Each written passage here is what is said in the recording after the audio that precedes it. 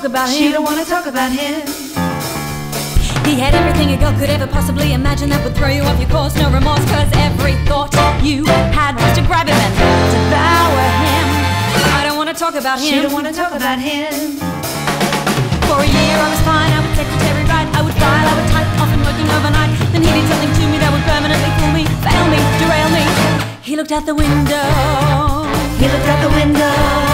And every sinew, every muscle, every love-starved corpuscle. Every sinew, every muscle, every love-starved corpuscle.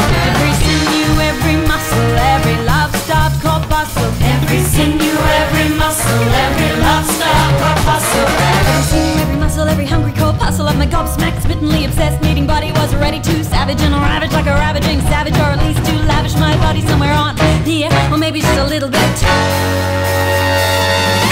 under him. Before I could control myself, my arms were around his waist, my lips were at his lips, my nose was in his face, my hips where were hips meant to be when you're making a monumental mistake. He didn't take to it. He thought I was ill. Miss Bellini, are you fainting? Are you fainting, he said. So I feigned a faint. You feigned a faint, she feigned a faint. I feigned a faint. She's fainting! But on the way down I breathed him in and lay there in a catatonic state. On the way down she breathed him in and lay there in a catatonic state.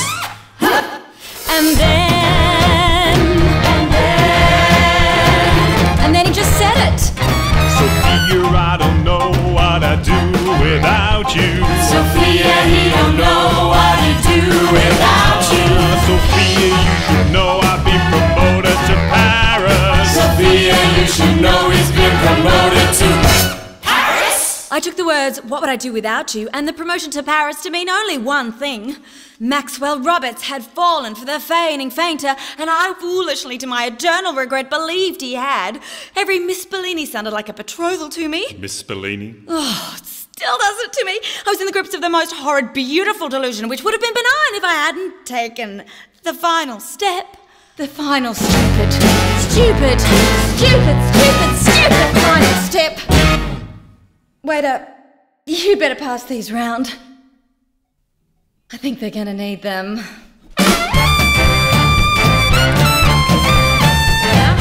Early on a Friday, I thought it was the right day for a public demonstration of my heart's fixation, a kick-along hint that would hurry on Maxwell's slight hesitation.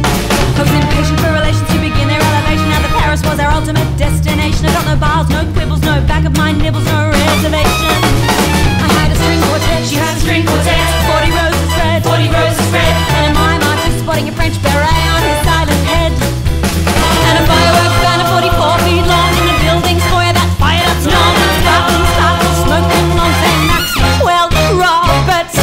Sophia Bellini loves you. And he's sorry. At the very moment he was telling me he had no need for me in Paris. I have no need for you in Paris. And that he was reassigning me to Mr. Ferris. I'm reassigning you to Mr. Ferris. In accounts. Mr. Ferris is in accounts. At that very moment, as I was being dumped, my massive, hyperactive, so keen to please banner firework did its thing. There was sputtering, sparkling magnesium throughout the lobby and clearly ablazing for all the world to see were the words, "Maxwell Roberts, Sophia Bellini loves you." And the string quartet played Le Beyond Rose. And the string quartet played Le Beyond Rose. And the smoke lit the building sprinkler hose. And the smoke lit the building sprinkler hose. And the fire brigade came and the streets were closed. And the fire brigade came and the streets were closed.